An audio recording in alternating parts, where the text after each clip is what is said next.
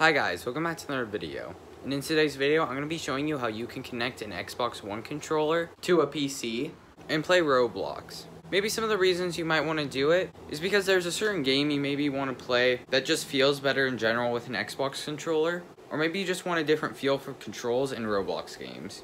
Whatever the case may be, I'm going to be showing you how to do it in this video, so make sure you stick around to the end so you don't miss out. So without further ado, let's get started.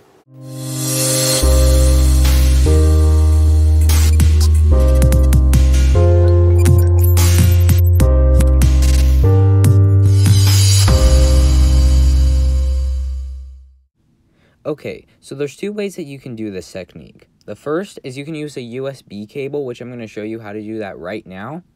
And then the next way is to be able to do it wirelessly, and I'm going to be showing you how to do that in the second step. So first thing you'll just need a normal USB cable. Next step, what you want to do is just go ahead and plug your USB cable into any slot on your computer. Next, you want to go ahead and get your Xbox One controller and make sure it's on. Next, what you want to do is just get your USB cable and plug it into the USB slot on the controller. And then boom, you're all ready to go, and then you can just hop into your Roblox game and start playing.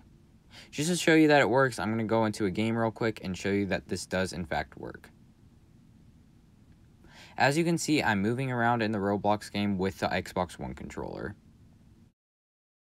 So I just show you the fastest and most simple way you can do it, but if you want to have it wireless so you don't have a cord in your way, you can connect your Xbox One controller to the Bluetooth on your computer. Some of the newer laptops and PCs do support Bluetooth compatibility, but if you don't have that and you have an older laptop or PC, you just want to go ahead and pick up one of these so that your PC or laptop can pick up Bluetooth signals, so you don't have to go out and buy a Bluetooth card and install it in your PC. So if you want to go buy one of these, I'll have them linked in the description down below. I'll get a really cheap one for you guys, and then you'll be able to buy it. But I would just recommend go checking if your computer is compatible with Bluetooth, so you can skip this entire step. Okay, so next step, what you want to go ahead and do is plug in the USB adapter into your computer or your laptop. But if you do have Bluetooth built in your computer, you can skip this step. And you'll get this Bluetooth icon pop up in your computer. You just want to go ahead and press that and press show Bluetooth devices. And this is just an easy way to shortcut to your Bluetooth settings. Next, what you want to do is press add Bluetooth devices and then press on the very first one that comes up. Next, you want to get your Xbox controller and make sure it's on. And then go to the very top of your controller and hold down on the Bluetooth connect button. And then your Xbox wireless controller will show up, and then you just want to press it on it, and then it will automatically connect to your controller. And then once it's connected, you just want to press done, and then you'll be all ready to go.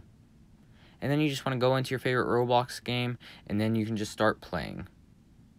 As you can see, this does work. I'm going around in the menu, and I'm selecting stuff, and I'm walking around, as you can see.